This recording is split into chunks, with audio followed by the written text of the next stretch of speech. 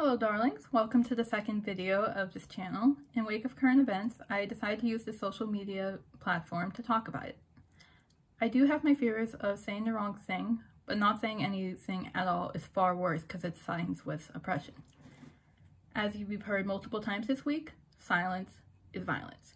And believe me, I've heard every excuse to why people may not be speaking up about it. Such as, oh, I only have 10 followers, it's not going to make that much of an impact. Well, we all got to start somewhere. So even if you have like 10, 100,000, 100,000 followers, this is the time to educate as many people as you can. So here I am in my second YouTube video with less than 20 subscribers, and I'm hoping this could be a way to educate them or anybody else who may be checking out this channel but hasn't yet subscribed. So with that being said, let's talk about how systemic racism still exists today. So in K through 12, every January, we learn about Martin Luther King Jr. and why we have that Monday in January off. And I believe that we were cut short in what was going on. It just basically ends with, oh, segregation's over, but Martin Luther King Jr. was killed, but everyone lives peacefully in harmony and everyone's equal. Yeah, that is sadly not the case whatsoever. And I received that wake-up call in college of all times. In high school, when we did go a little deeper into that part of US history, it was the Civil Rights Movement and then Vietnam War. Like, yeah, we were really missing out.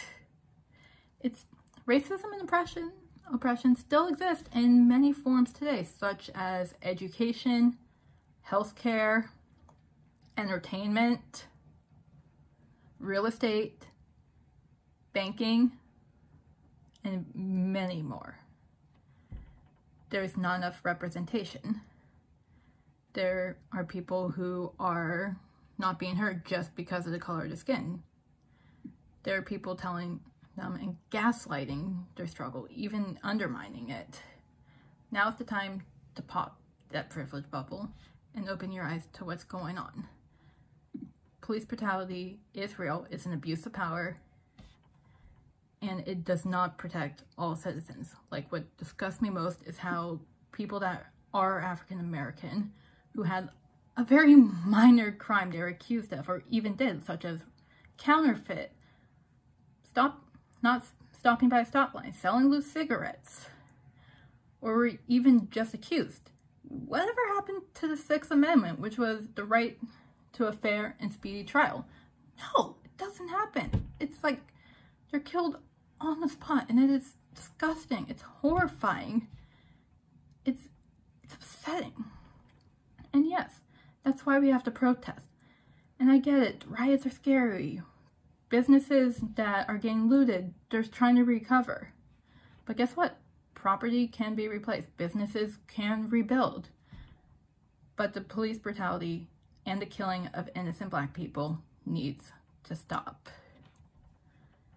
And I know this is overwhelming for a lot of us. There's so many names, so many people that were killed in just this year alone. And a lot of us are processing it still. Just continue educating yourself. Don't shut it out. Learn in any way that is most comfortable for you and fight in a way that has a huge impact, but also just lightly takes you out of your comfort zone. With that being said, you can still help the fight.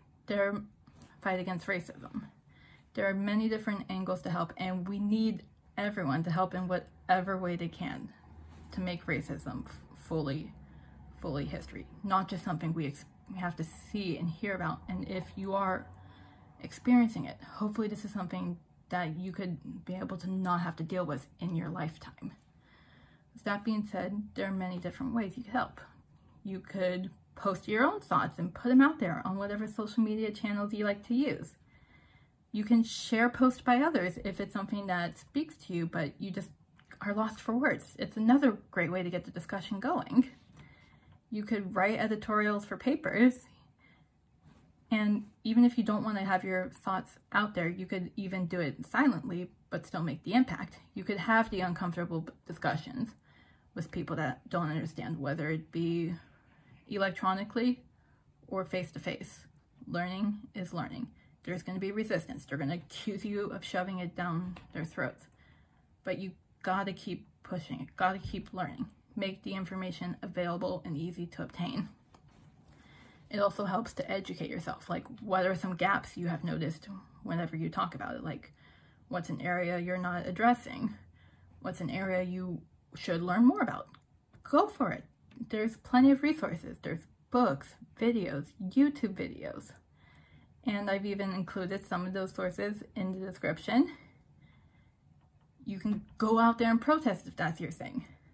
And of course, I just don't want to be protesting because I have crippling anxiety and severe claustrophobia, but doesn't mean I do not care about the cause. I support my friends who are doing this. I just hope they are staying safe while continuing the fight. And if you want to be a part of protest but don't want to be there physically, whether it's because you're immunocompromised, you know somebody who's immunocompromised, you can make signs. You could give baking soda, milk, and water to people who need it for the tear gas. Anything helps. And of course, the other way to be a silent giver is to sign petitions. Donate. And I've done a lot of that in the past week, more than I've ever done in my life. And to continue with the donations, for every negative comment, and by negative I mean something that is either unhelpful or flat out derogatory, I will donate $1 to Black Lives Matter.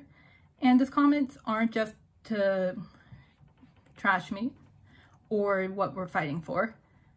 The comments is also a time for all of us to learn, like, give your input. How can we continue the fight against racism? Give me helpful suggestions. Call me out if I did something wrong. I'm here to listen. I'm here to learn.